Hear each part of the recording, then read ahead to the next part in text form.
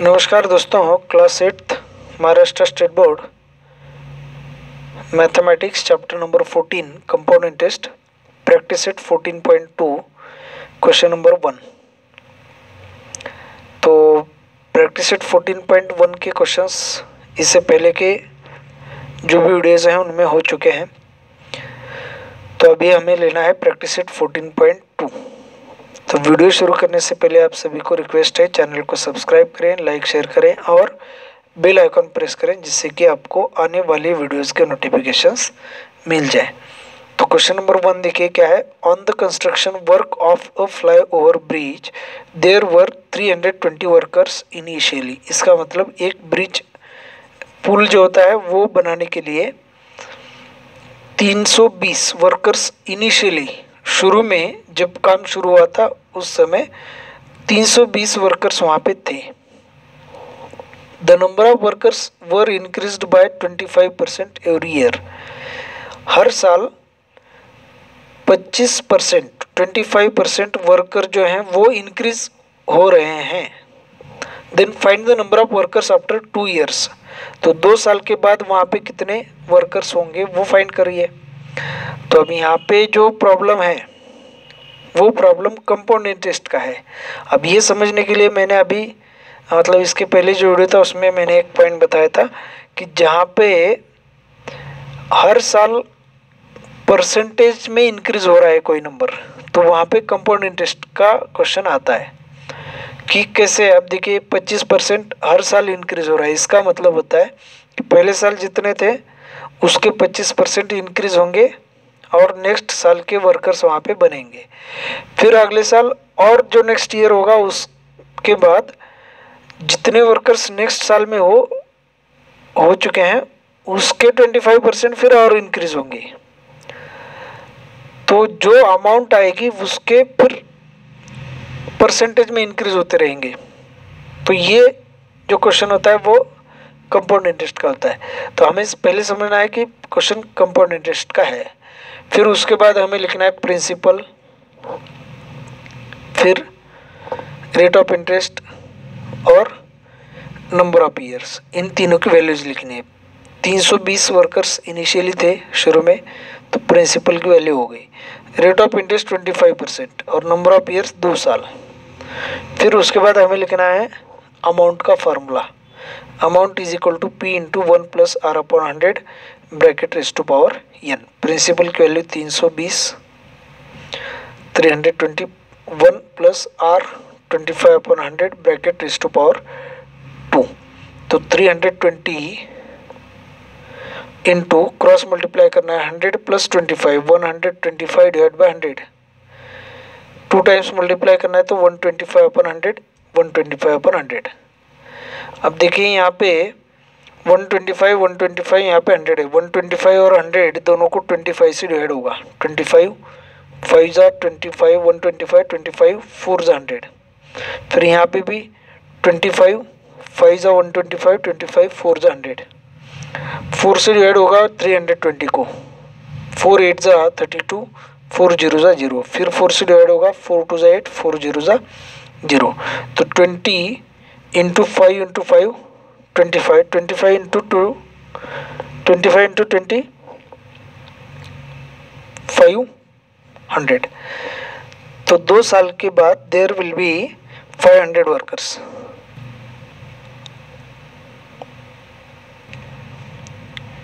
Question number 2। A shepherd has 200 sheep with him। Shepherd का मतलब जो बकरियां चराने वाला जो होता है, शीप मतलब मेंढी या बकरी जिसे कहते हैं, तो उनको चराने वाला जो होगा वो शेफर्ड। शेफर्ड के पास 200 शीप्स हैं। Find the number of sheep with him after 3 years if the increase in the number of sheep is 8% every year. हर साल 8% से उसके पास जितने शीप हैं वो अगर इंक्रीज हो रहे हैं तो 3 साल के बाद उसके पास कितने शीप होंगे। तो ये जो क्वेश्चन है वो कंपाउंड इंटरेस्ट का है, ये हमें पहले समझना है। कंपाउंड इंटरेस्ट का क्यों है? क्योंकि हर साल परसेंटेज में इंक्रीज हो रही है।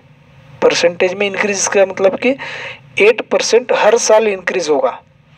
तो हर साल जो 8% इंक्रीज होगा वो इंक्रीज पहले साल में जितने शिप थे उसके 8% बढ़ेंगे, फिर दूसरे साल के लिए जो शिप हों वो उसके पास होंगे, फिर दूसरे साल के बाद तीसरे साल के लिए उसके पास उतने शिप होंगे जितने दूसरे साल के थे, उसके 8% इंक्रीज होंगे। तो ये जो अमाउंट हो रही है इंक्रीज वो कंपाउंड इंटरेस्ट से ही है। ये क्यों समझना है कि पहले साल इंक्रीज हुआ 8%, दूसरे साल इंक्रीज होगा 8%, लेकिन 8% किसका? 200 का नहीं। पहले साल 200 का इंक्रीज होगा, लेकिन दूसरे साल में जो इंक्रीज होगी वो दूसरे साल में पहले साल का जो भी इंटरेस्ट है 8%, वो 200 में प्लस करने के बाद जो भी अमाउंट आएगा उसका 8% इंक्रीज होगा। तो ये भी जो क्वेश्चन है वो कंपाउंड इंटरेस्ट का है, वो हमें पहले समझना है और फिर उसके बाद हमें पी, एन और आर इनकी वैल्यूज़ लिखनी है, फिर फार्मूला लिखकर कैलकुलेशन करना है। तो प्रिंसिपल की वैल्यू है 200, नंबर ऑफ ईयर्स 3 ईयर्स और रेट ऑफ इंटरेस्ट 8%। तो प्रिंसिपल, एन, आर ये तीनों वैल्यूज़ हमने लिख ली हैं। तो इसके बाद हमें लिखना है अमाउंट का formula using compound interest, P into 1 plus are upon 100 bracket raise to power N. Principal है 200, 1 plus rate of interest 8 divide by 100 bracket cube. तो 200 इंटू क्रॉस मल्टीप्लाई करना है 100 प्लस 8, 108 डिवाइड बाय 100 क्यूब है तो 3 times multiply करना है। तो 108 upon 100, 108 upon 100 3 times multiply करना है। तो 200 से मल्टीप्लाई करने के बाद यहाँ पे 2 जीरोस, यहाँ पे 2 जीरोस, फिर 2 से डिवाइड हो सकता है, लेकिन हमें क्या करना है 2 इंटू 108 इंटू 108 इन सभी का मल्टीप्लिकेशन करना है। फिर यहाँ पे 1 2 3 4 डिजिट छोड़कर हमें पॉइंट देना है। तो इन सभी का जो मल्टीप्लिकेशन है वो मैंने यहाँ पे लिख लिया है, आप मल्टीप्लाई करके देखें फिर यहाँ पे आंसर लिखें। फिर 100 इंटू 100 का मतलब 10,000, 1 2 3 4, 1 2 3 4, 1 और 9 के बीच में हमें पॉइंट लिखना है। तो 251.9424। तो 3 साल के बाद उसके पास अप्रोक्सीमेटली 252, आप देखिए 251.9 का मतलब ये 1 होता है, 1 के बराबर हो सकता है, मतलब उसके पास होता है नज़दीक। तो 252, तो हम आंसर लिख सकते हैं shepherd will have 252 ships approximately after 3 years. तकरीबन 251.9, इसका मतलब 0.9 का मतलब है 1 के पास होता है, 251 प्लस 1 मतलब 252 के पास उसके पास शिप्स हो सकते हैं।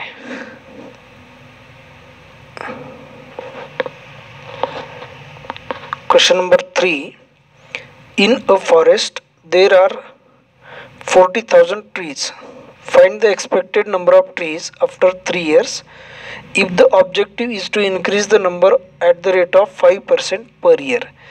एक फॉरेस्ट में, किसी जंगल में 40,000 ट्रीज हैं, 40,000 ट्रीज हैं। Find the expected number, expected मतलब कि एक्सपेक्ट मतलब अनुमान करना, कि अनुमानित नंबर 3 साल के बाद कितना, आप अंदाज़ा लगाइए कि 3 साल के बाद कितने ट्रीज वहाँ पे होंगे अगर हर साल 5% इंक्रीज ट्रीज में करनी है। मतलब फॉरेस्ट में प्लांटेशन करके जो भी ट्रीज हैं, पेड़ हैं, उनको बढ़ाना है, हर साल 5% इंक्रीज करना है। तो 3 साल के बाद कितने वहाँ पे ट्रीज होंगे उसका अंदाज़ा आप लगाइए। तो ये जो क्वेश्चन है ये भी फिर से कंपाउंड इंटरेस्ट का है।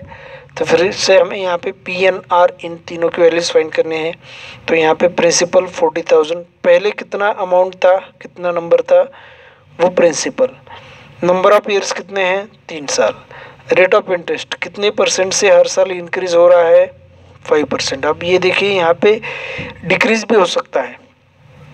डिक्रीज का हालांकि एक क्वेश्चन है जो हमें सॉल्व करना है, शायद आपके सिलेबस में हो या ना हो, आगे हम देखेंगे। डिक्रीज भी हो सकता है परसेंटेज में, लेकिन इंक्रीज हुआ है तो ये फार्मूला डिक्रीज के लिए एक दूसरा फार्मूला है, 1 - R/100 डिक्रीज के लिए लेना है। लेकिन अब इंक्रीज हो रहा है तो वही फार्मूला। तो amount A is equal to, formula हमें लिखना है amount A is equal to P × 1 + R/100 bracket raise to power n, principal 40,000। तो अब उम्मीद है आप इसके आगे सॉल्व कर सकते हो, लेकिन फिर भी हम सॉल्व करेंगे। प्रिंसिपल P की value 40,000, 1 + rate of interest 5/100 bracket raise to power n 3। तो 40,000 इंटू क्रॉस मल्टीप्लाई करके ऐड करना है 100 + 5 105 डिवाइड बाय 100, 3 टाइम्स मल्टीप्लाई करना है तो 105/100 105/100 इंटू 105/100।